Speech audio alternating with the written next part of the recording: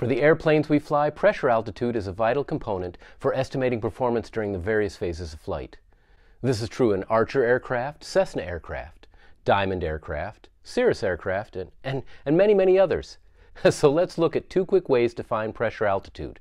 And if you stick around to the end, I'll show you a dirty little secret about pressure altitude calculations. Let's get started. By definition, pressure altitude is the height above the standard datum plane. In plain English, no pun intended, that means pressure altitude is the altitude indicated by a properly calibrated altimeter when set to 29.92 inches mercury. And the easiest way to estimate pressure altitude is to use an altimeter. Let's look at an example. Earlier this morning, the altimeter setting was reported as 29.80. Setting the altimeter to 29.80 should mean the altimeter indication should approximate true altitude. In this case, my altimeter is indicating just above 1,280 feet. Looking at the airport diagram, it shows the elevation near where I'm parked is 1,282 feet, so this appears to be pretty accurate. If I change the altimeter setting to 29.92, that means the indicated altitude should now equal pressure altitude. In our case, turning the knob to 29.92 shows our pressure altitude to be just a hair over 1,380 feet. I'd guess it to be 1,382 feet. So there you have it. Pretty simple. We can now use 1,382 feet to help us estimate our aircraft performance. But how do you calculate pressure altitude if you aren't sitting in front of an altimeter? A quick and easy method for estimating pressure altitude is to subtract the current altimeter pressure setting from the standard sea level pressure of 29.92. Then multiply the result by 1,000. Then add that result to the field elevation if you're trying to find pressure altitude on the ground, or your flight elevation if you're trying to figure out pressure altitude while en route. Let's use the same numbers from this morning to see what we get. So 29.92 minus 29.80 gives us 0.12. Multiplying that by 1,000 gives us 120 feet.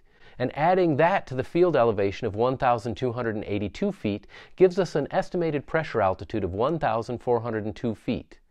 And while it's not exactly what we got using the altimeter, it is pretty close. There's only 20 feet of difference. This is close enough to use with the performance charts in your POH. For good measure, let's look at another example. This time, we'll use 30.25 as the local altimeter setting. So 29.92 minus 30.25 equals a negative 0.33. Multiplying negative 0.33 by 1,000 equals negative 330 feet. My station altitude of 1,282 plus a negative 330 equals a pressure altitude of 952 feet. Pretty straightforward. So now we've demonstrated that non-standard atmospheric pressure can impact pressure altitude both positively and negatively. We've seen two ways to estimate pressure altitude, and we've gotten some practice at both. If this makes sense and was helpful, please hit the like button so more people can see it. Oh, but wait, before you leave, there's more. Now that we've seen the two easy methods, I need to share that there's another, more complicated method for determining pressure altitude. Yeah, I can hear you saying, other than the fact that Scott is a total nerd, why should I care about this more complicated formula? Well, using the first formula provides estimates good enough for flight planning, but it probably won't get you the right answer on your written test. Why not, you ask? Well, you see, the formula we just demonstrated assumes that there's a linear relationship between altimeter settings and pressure altitude.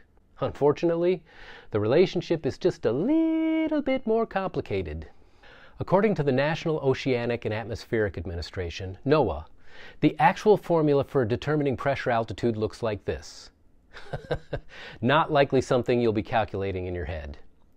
Let's look at a graph of both formulas so that we can compare the results. As you can see, the actual pressure altitude formula describes a curve. If you look even closer, you will also see something very interesting. The online Guinness World Records site notes the lowest atmospheric pressure ever recorded is 870 millibars, or 25.69 inches mercury. And the highest pressure was 1,083.8 millibars, or 32 inches mercury.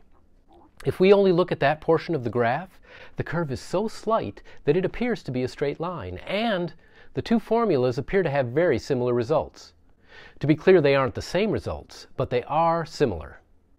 Additionally, Because the written test is standardized and designed to make sure you understand the concepts, you will need to provide more precision than is required to use the airplane manufacturer's performance charts.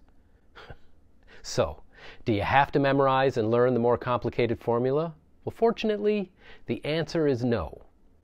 If you look on page 11.3 of the most recent PHAC, you will see a table listing correction factors for the different altimeter settings. If you guessed that these correction factors were the result of the more complicated formula, you would be absolutely correct. So, my advice to you would be to use the linear formula for determining pressure altitude when doing your flight planning, because it is simple, with a little practice easy to use, and the results fall within tolerances needed by the POH. However, when calculating pressure or density altitude for your written test, you should use the correction factors found in the PHAC or on page 2-8 of the Airman Knowledge Testing Supplement, that little booklet provided to you during the exam. If you found this helpful, please hit the like button. Also, please share this with 2 friends you think would find it helpful. Take care, fly safely, and we'll see you next time.